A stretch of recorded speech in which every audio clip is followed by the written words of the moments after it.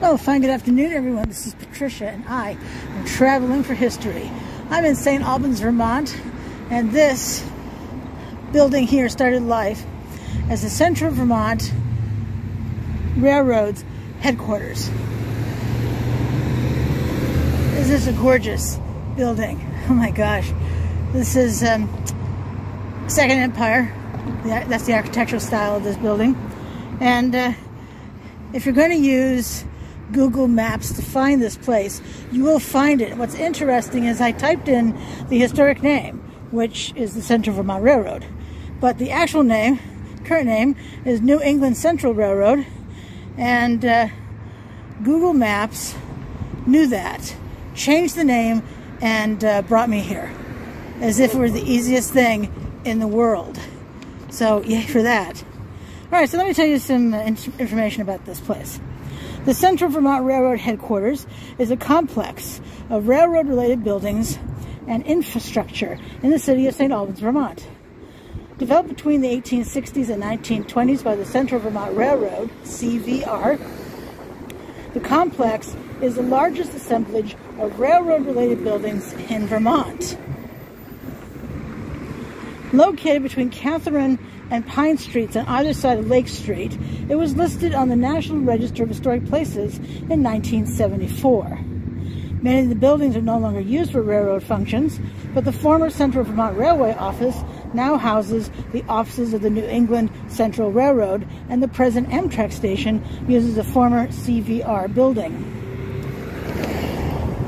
The Central Vermont Railroad headquarters complex is located just west of St. Albans' Central Business District and is roughly bisected by Lake Street.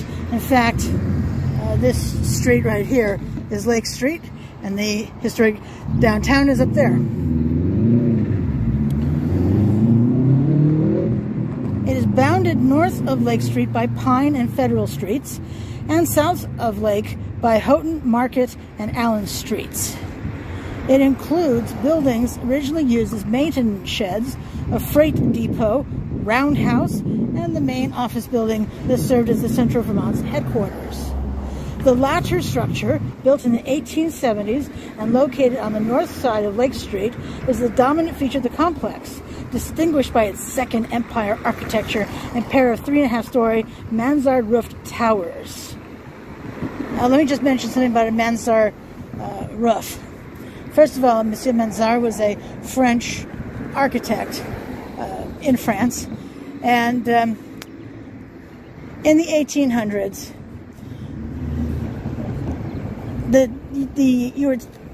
the owner was taxed on the number of stories, excluding the basement and the attic, because typically attic space is unusable. But a mansard roof, as we can see, creates livable, workable space, and the tax man did not tax it. So this would be the mansard roof right here, as well as those up there. Very usable space. You can actually stand up throughout the space. That's what makes it usable.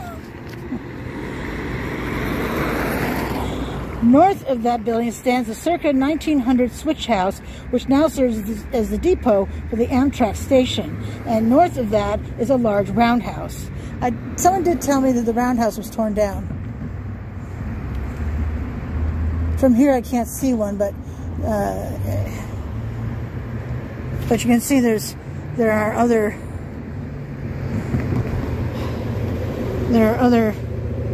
train buildings. In fact, there are train buildings over here and over here.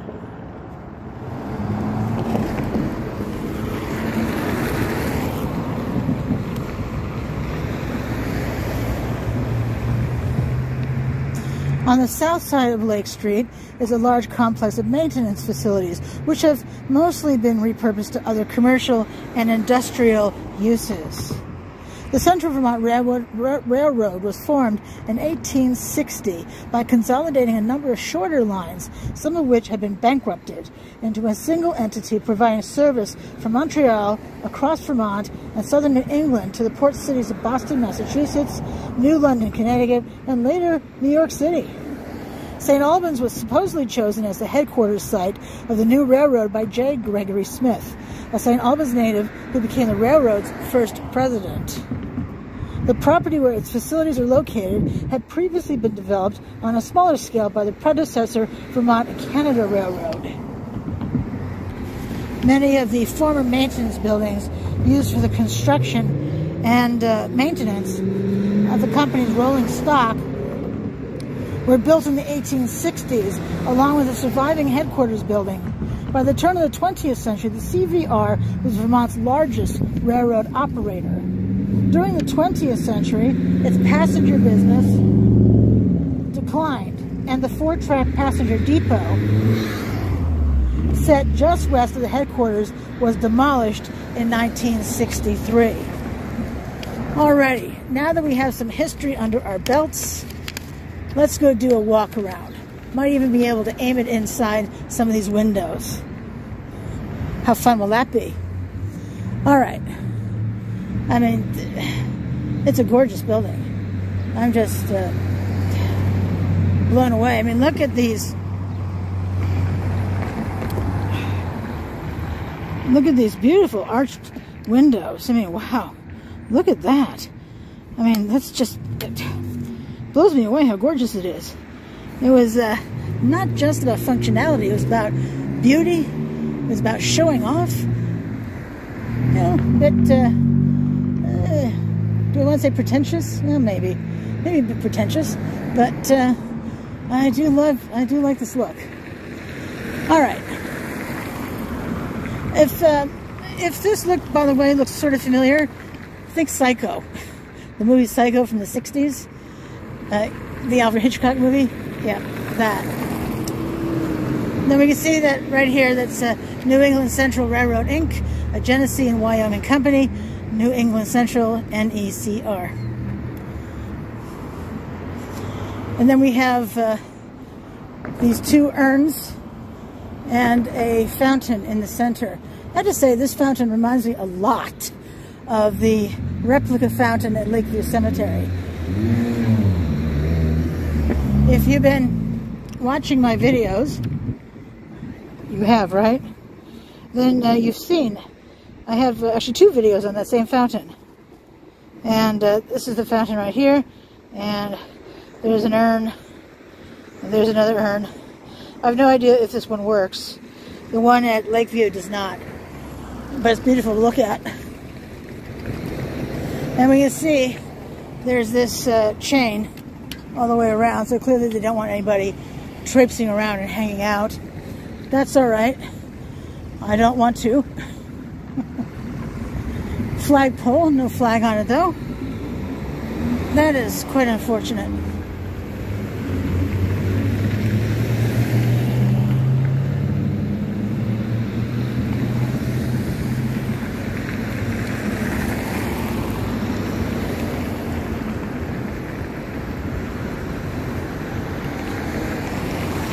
You can see another sign right here. Wow, this one needs some paint on it, that's for sure. And as we come around the corner here, we can see that there's been some, I'm guessing, water damage to the brick up here. See right there and down? It looks like water damage to me. But they do have a gutter system. The black that we see up there, that's a gutter system, which I'm very glad of.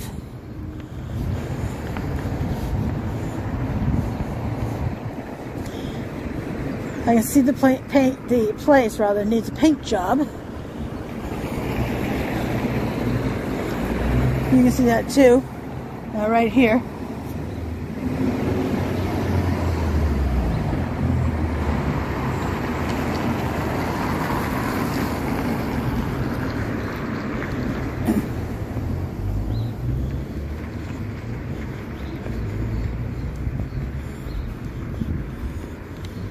And here we come.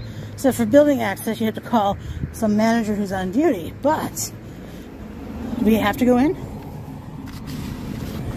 And we can sort of see inside the wainscoting.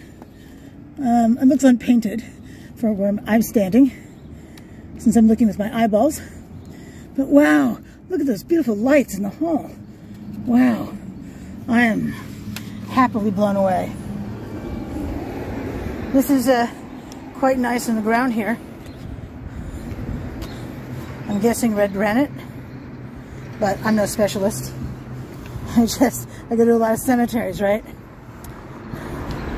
And look at this beautiful detail right here. And even down here, that looks like red granite.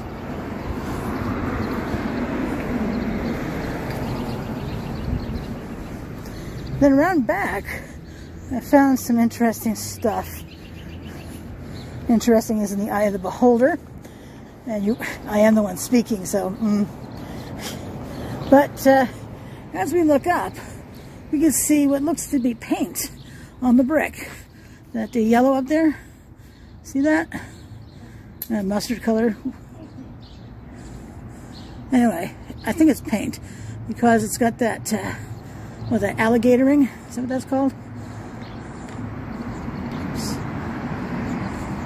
So, and then over here, on this right here, what are all those bubbles? Is water getting behind them? They kind of remind me of water bubbles. But beats the heck out of me. And we can see here that railroad building parking only, 24 hours a day, lot under video surveillance, unauthorized vehicles will be towed at owner's expense. I am parked in the lot, but I am filming the building, so I dare say I think I'm doing railroad business.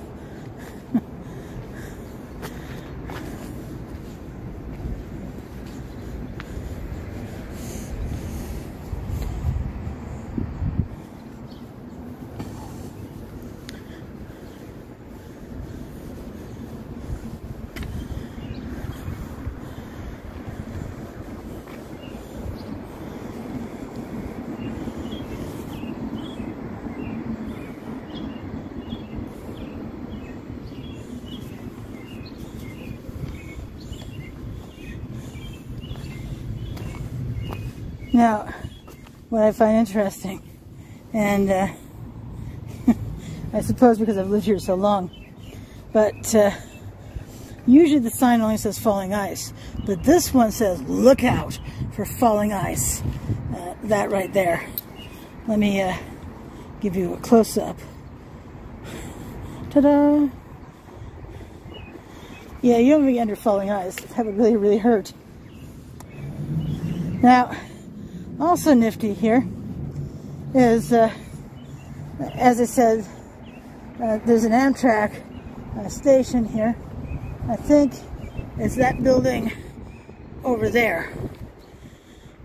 So,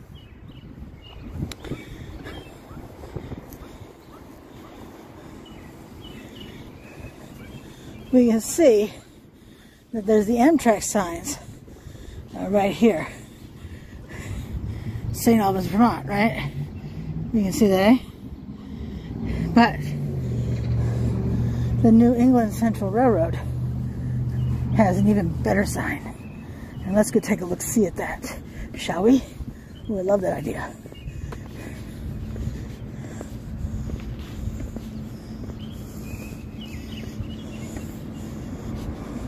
I love track. I have all sorts of train videos. Train track, train switches, all sorts of stuff. It all interests me. But there's this sign right here. How cool is that? It's tipping over. It's definitely seen better times. And just, wow.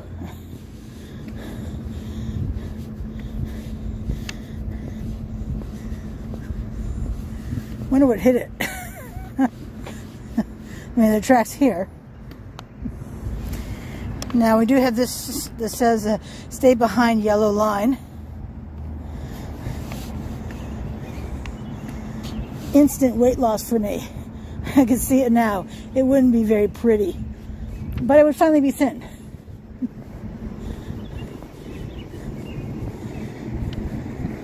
Now this building over here says Amtrak on it, and I'm inclined to believe that this is the train station.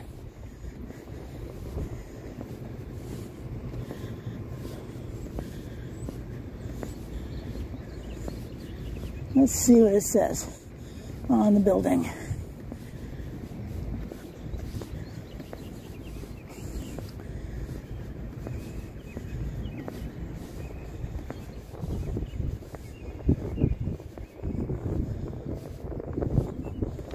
I know I'm looking forward to filming the interior of the Vergennes train station. It was moved from Ferrisburg to Vergennes. I filmed that. I'll include a link to that if you can watch that. Is this the train station?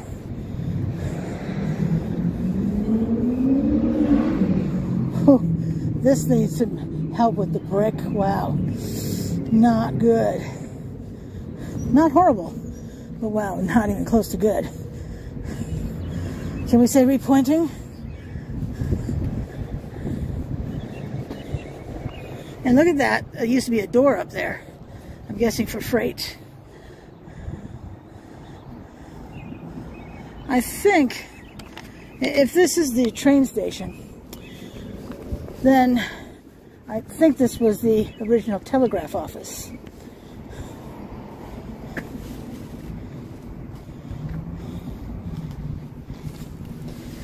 And someone was telling me that during the St. Albans raid, no, I've not touched on that subject yet, anyway, but the St. Albans raid during the U.S. Civil War, or American Civil War,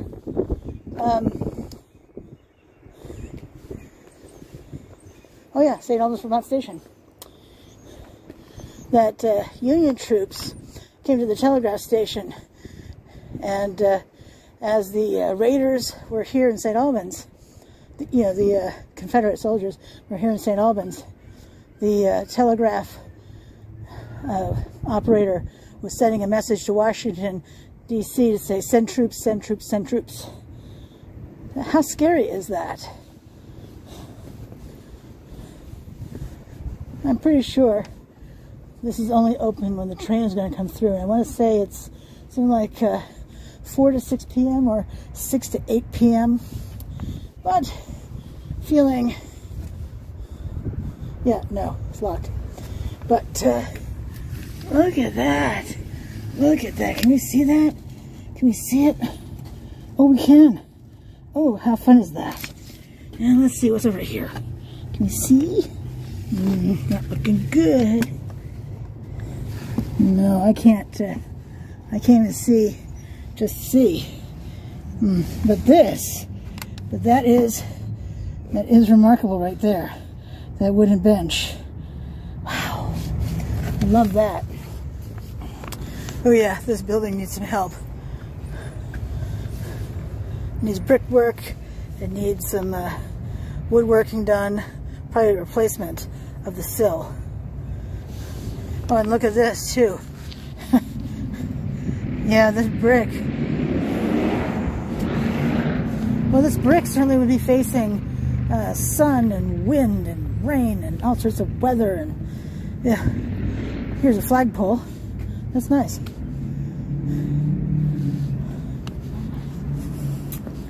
And a mailbox.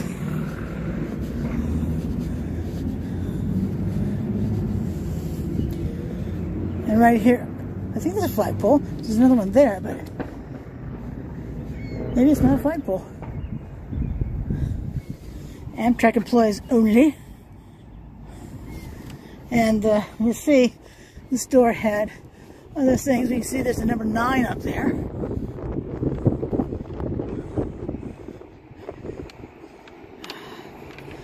It's so hard to see. There we go. See that? Right there says number 9. Very cool. We can see it had something up there. I'm guessing a door hood, so people wouldn't have to get wet as they were trying to find their key. But look at that. What interesting wood. And with the I mean, really meant to stay in. These big bolts.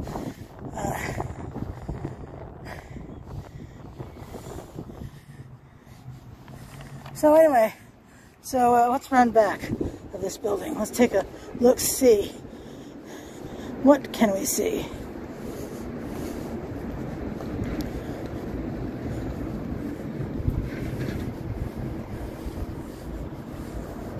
An air conditioner.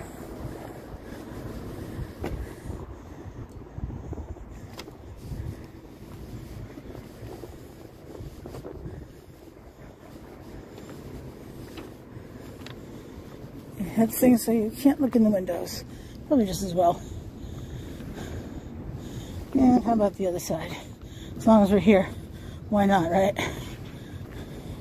Kind of interesting. I wonder what they're doing with this building here. I wonder if it's old and they are updating it. I don't live up here. I don't know.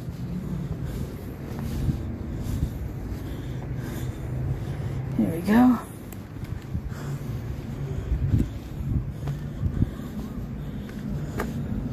We have a restroom. Gotta watch where my step. That's that right there. A window, a basement window.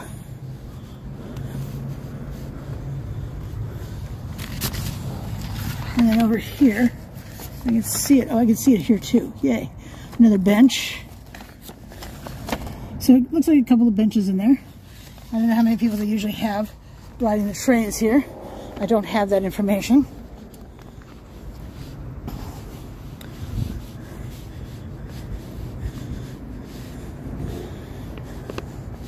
Well, here's a train switch, train spur. So it's right there. I love this stuff.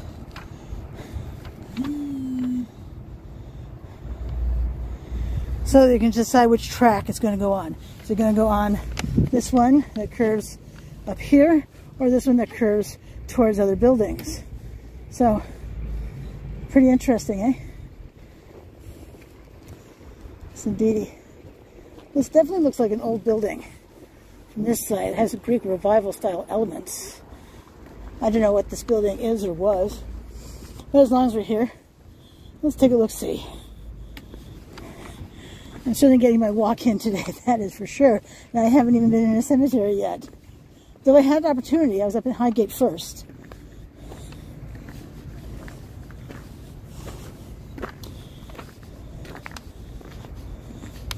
Wonder if they lowered the grade? Because the way the door is here. I mean, that's a heck of a first step. But we can see it has this right here, and there's one on this side as well. Hard to look up. Oh, you can't see it still. For the love of Pete. There we go. Right there. And there's a really strong lintel over this door here. So, leads me to believe that it could be 1840s, 50s, 60s. Pretty interesting. Wish you could smell the tar. Maybe it's creosote.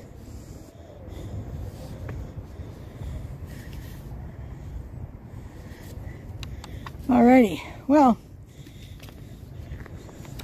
that's all I really wanted to show you today here at this amazing and beautiful series of buildings that were all used for the trains, the Central Vermont Railroad. So, if you enjoyed my content, please subscribe. 150 and growing. Yay! Join us. Come and talk to me on social media. I'm on Instagram and Facebook as Traveling for History. I'm on Twitter as Traveling for HI1 with a number 1. And certainly on YouTube. Every day I still upload every day. Today is April 11, 2022. And as I just said, I still upload every day of the week. So, I do take requests, by the way. I have one request in the hopper. Still working on it. Don't lose hope. I'm working on it still. I can only think of one place now where I can find information on that building, and I was hoping I wouldn't be using that source, but, well, sometimes you gotta do what you gotta do. Alright. Well, thanks so much for watching today. I truly appreciate it. And until I see you again, you have a great day. Thanks for watching.